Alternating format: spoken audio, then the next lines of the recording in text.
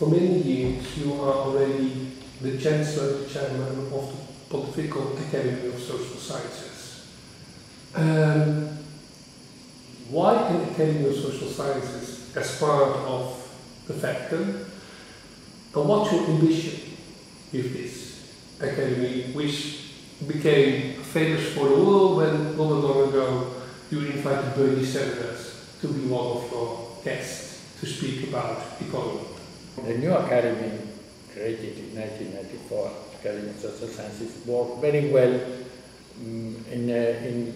especially in a theoretical, we can say a theoretical way.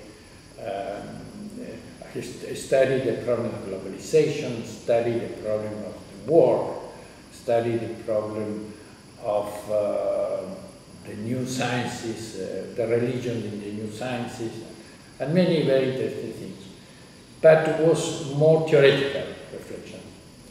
When came the Pope Francis, he asked to the Academy, completely to me, please study the problem of the new forms of slaves, of the human trafficking, the trafficking of organs, the criminalization organized, the question of narcotics, very concrete things.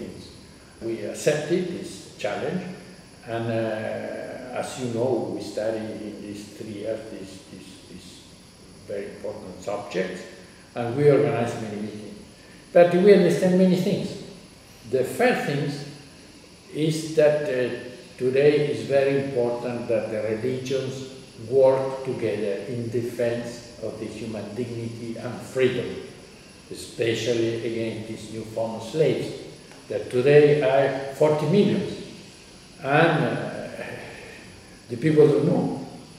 And I say, and the others, the Pope came here, we invited the more important religious leaders, and the message was these new forms are a crime against humanity, and we need to work together. If we can pray together, because different ideas about God, God is only one, but we have different, and it's not easy to pray together.